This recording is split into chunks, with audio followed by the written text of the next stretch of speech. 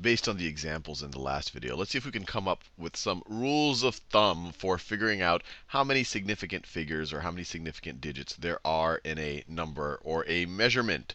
So the first thing that is pretty obvious is that any non-zero digit and any of the 0 digits in between are significant. Clearly the 7 and the 5 here are significant, and the 0 is in between them. It's also going to be significant. So let's write this over here. So any non-zero digits, non-zero digits, and zeros in between. Zeros in between are going to be significant. That's pretty straightforward. Now, the zeros that are not in between non-zero digits, these become a little bit more confusing. So let's just make sure we can rule out some of them. So you can always rule out, when you're thinking about significant figures, the leading zeros. And when I talk about leading zeros, I'm talking about the zeros that come before your non-zero digit. So these are leading zeros here. These are leading zeros. There's no leading zeros here, no leading zeros in this one, and this one. But in any situation, the leading zeros are not significant. So leading zeros not significant. I'll write it over here. Leading zeros not significant. And so the last question, all you have left, I mean, you only have non-zero digits and zeros in between. You could have some leading zeros, which we've already said are not significant. And so the only thing left that you have to figure out is, what do you do with the trailing zeros? The zeros behind the last non-zero, or to the right of the last non-zero digit. So these trailing zeros here, there's actually 2 trailing zeros over here, and then there's 3 trailing zeros over here. So let me make a little, so trailing zeros. Trailing zeros. What do we do with them?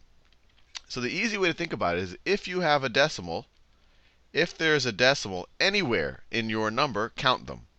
If you have a decimal, count them. Count them as significant. They are significant.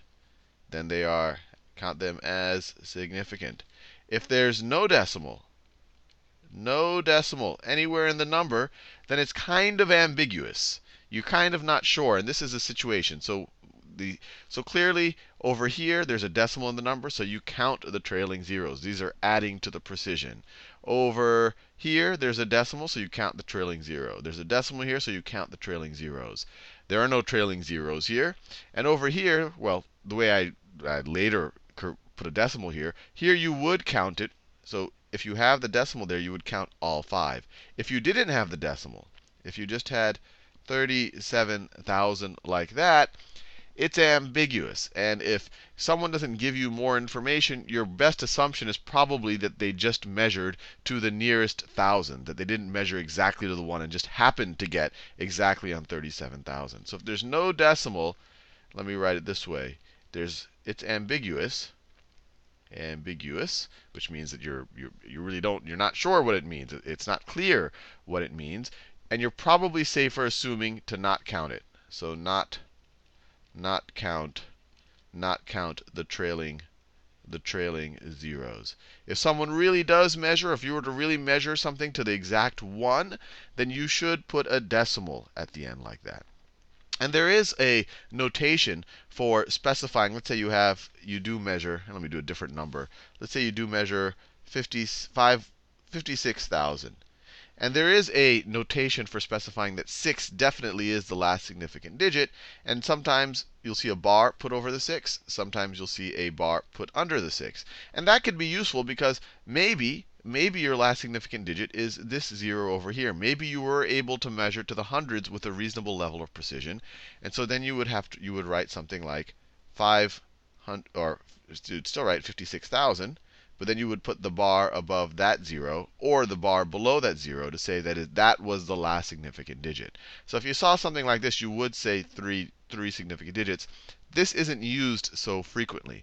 A better way to show that you've measured to 3 significant digits would be to write it in scientific notation. And there's a whole video on that. But to write this in scientific notation, you could write this as 5.60 times 10 to the 4th power, right? Because you'll have to, if you multiply this times 10 to the 4th, you would move this decimal over 4 spaces and get us to 56,000. So 5.60 times 10 to the fourth.